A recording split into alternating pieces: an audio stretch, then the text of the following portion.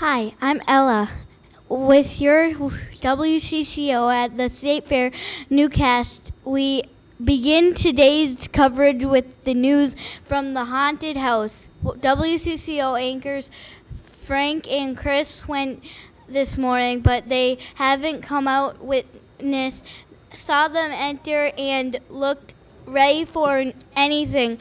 Scared the least that was 4 hours ago. The search party went in 30 minutes ago.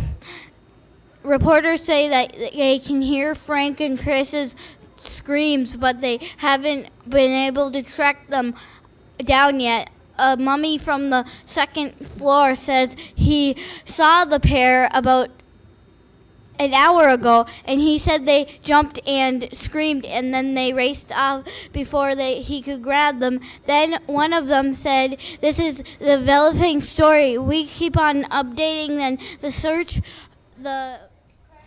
Hello, my name is Julia. With your weather and traffic pause, this is a beautiful day at the fair, and the office says that they are accepted with numbers of people on the street. We've been looking to set up an adventures of the birth care. We know that they could accept to give birth at the moment. They are getting concerts in Cooper Street and Lynn's outside and show of herds and family for our in, and we out of traffic plaza are heard. The sensing of the news give up frozen cheese, but they are and just couldn't wait to some as this beautiful weather is accepting to hold the right through week. This just in, WCCO, Frank and Chris have been found. The searchers found them in the third floor, hiding behind a coffin.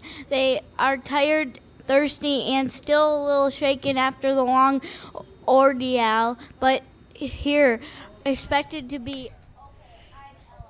And I am Julia. Thanks for watching WCCO at